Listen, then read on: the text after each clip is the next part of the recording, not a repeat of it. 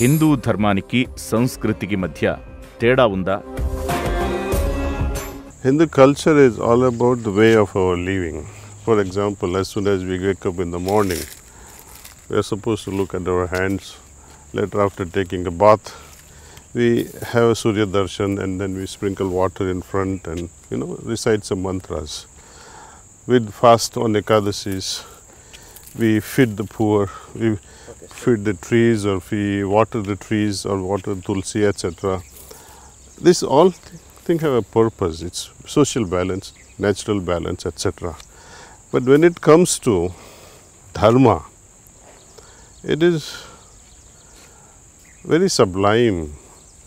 This dharma is always inviting us to experience higher and higher level of consciousness. And this Hindu dharma actually has things for everyone's palate, everyone's mental inclination.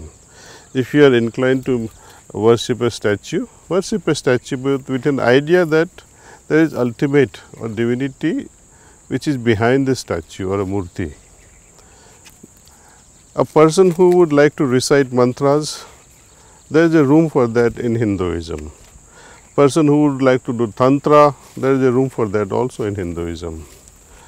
See, Hinduism also exalts very highly the yoga tradition of going into a deeper level of consciousness. And this is also part and parcel of not only Hindu dharma, but now it is interwoven in our Hindu culture. These are both are inseparable now, I would say.